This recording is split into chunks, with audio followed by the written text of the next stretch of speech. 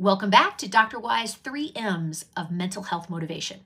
All right, I've already talked about making a doable plan. Sometimes it's daily, but at the very least in a week, okay? Number 2, you are going to marry that plan to a trusted individual for encouragement and support and accountability on a lot of levels, okay?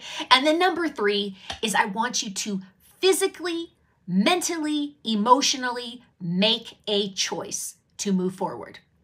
You have talents, gifts, strengths, and abilities that you have already brought to the table. You are resilient. You can do this, and you have to make a choice even though we don't feel like it, because mental illness can rob the way that we feel, and it can sabotage the way that we feel. So despite that, I want you to take and harness this resiliency within yourself and make a choice that you're going to move forward.